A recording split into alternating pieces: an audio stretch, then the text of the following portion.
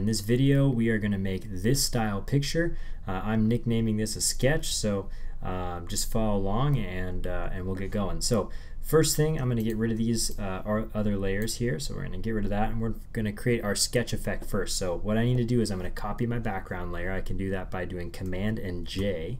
Once I've done that, I'm going to desaturate it. You can go to Image, Adjustments, Desaturate, or you can do Shift Command U, and that will desaturate the picture, making it black and white. Then I can go ahead and copy this layer, so I'm going to do Command and J one more time, and then I'm going to invert it by doing Command and I.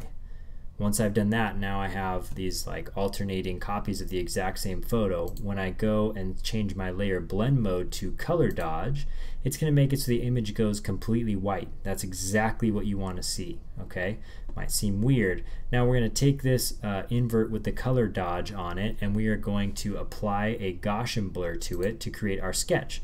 So I'm going to go to Filter, then Blur, then Gaussian Blur. Once I've gone to Gaussian Blur, whoops, then this is on another window here. So this window is going to pop up. I'm going to go ahead and just adjust it for my picture. So if I go back, I can kind of go until I get the detail that I want. We don't want to go too much. It's just going to end up looking kind of back like a black and white picture, maybe kind of faded a little bit, but we're going to go so we just kind of get the outlines of everything. So it looks like it was kind of hand sketched on there. And then once we've got that, go ahead and click OK. Alright, so I've got this basic part of the layer now. We're going to add color into it by borrowing information from our original background layer. So I need to select that background layer by clicking on it once so it turns blue, and then I'm going to go ahead and do Command J, and then once I have Command J done, I have another version of my color background, but it's underneath everything, so I need to move it up.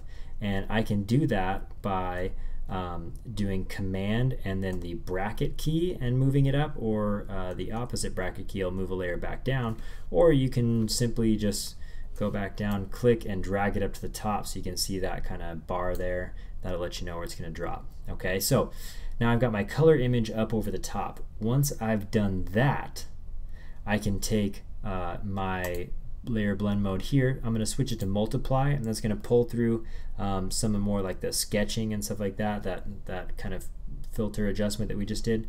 And then we are going to take our opacity for this layer down. So you could just hit a number key, like I could start off with like 5 and bring it down, or I could just drag the slider down to something around like 50-ish%. Okay, now I'm going to create a mask, and I'm going to go ahead and cut out just so I have like Kobe Bryant, and then you saw the original picture that I had, and I started off with had like the crowd in color in 2, but everybody else on the court was black and white. So what I can do for that is I need to add a layer mask. I'm going to select layer mask, and then I'm going to go to, in this case I'm going to press W, and I'm going to go to my quick selection tool, and we can try and just do this. So I can invert if I want, I'll just go with this. So I'm going to go ahead and paint over the area that I want to be black and white. So I'll highlight the court and all this kind of stuff here. I'll probably have to touch it up a little bit later. So we'll get the basics here. So we got all this stuff set up, and I'll keep going over here. Circle around Kobe. Alright, and there we go. It's looking pretty good. Keep going around the outside of him. Accidentally just cut off his foot, so I'll hold the Alt key, and the Alt key will allow me to use this tool and put some of my selection back. So I've got around him selected pretty well right now. So I'm going to go ahead and grab my brush tool, just hit B on the keyboard, get a nice big brush, hit those bracket keys, and then I'm going to paint black. Okay, and we want to paint black with 100% opacity. So I'll go ahead and paint all that stuff away. Alright, and we can kind of see how that's turning out. Okay, now I got some other areas to fill in, so I'm going to do Command D. I'll grab the brush there, and then let's go back, hit W. We can go back to our quick selection tool, and I'll fill in some of this other area in here. Hold the Alt key, adjust that, put his shoe back. Alright, he's got a little bit there. Alright, let's go back to our brush tool, paint over that, Command D, get rid of that selection. So now he's looking pretty in color. Let's go back to our selection tool again, and then we're going to select this area here. That looks pretty good. So I'll go back to my brush tool, paint all that stuff away. Okay, and then from here on out, I'm gonna just speed everything up. I think you should probably know how to do it from here.